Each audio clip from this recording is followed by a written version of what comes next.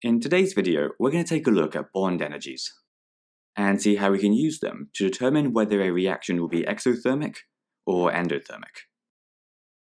When we say bond energy, what we're actually referring to is the amount of energy needed to break 1 mole of a particular covalent bond.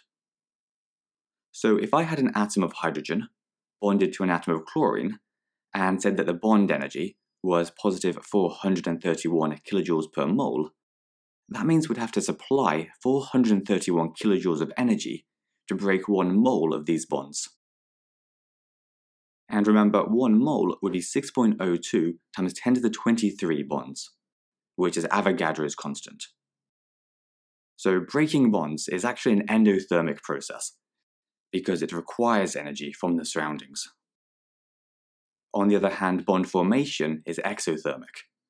So if we were to form 1 mole of hydrogen chloride bonds, it would release 431 kilojoules of energy to the surroundings. So if we took a simple reaction, like hydrogen plus chlorine goes to form 2 hydrogen chloride, and we were to think about it in terms of molecules, then we can see that for the reaction to work, we'd have to break this hydrogen-hydrogen bond and this chlorine-chlorine bond, which would both require energy and be endothermic processes, and then would form 2 of these hydrogen-chlorine bonds, which would release energy and so be exothermic processes.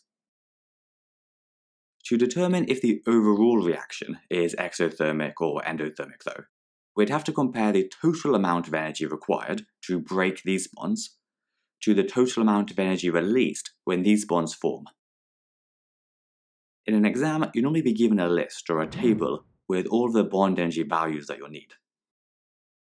And to work out the overall energy change, we just do the energy required to break bonds minus the energy released by forming bonds, which in our case would be 436 for the hydrogen-hydrogen bond, plus 242 for the chlorine-chlorine bond, minus 2 times 431 for the bonds within the 2 hydrogen chloride molecules, which simplifies to 678 minus 862, or negative 184 kilojoules per mole.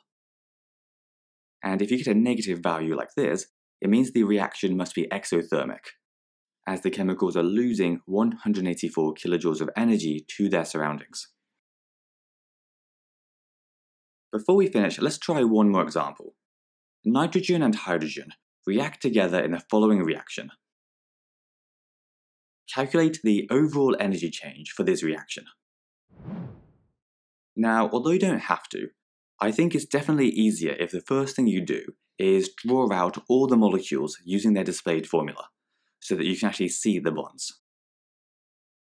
On the left, we can see that we'll need to break 1 nitrogen-nitrogen triple bond and 3 hydrogen-hydrogen bonds, while on the right, we'll have to form 6 nitrogen-hydrogen bonds.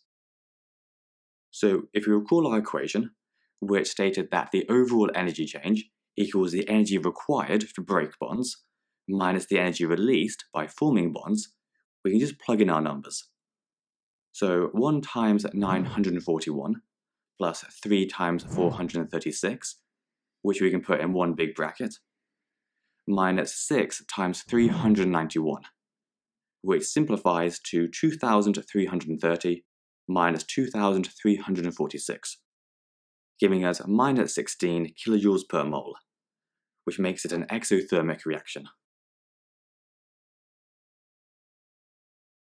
Anyway, that's all for today.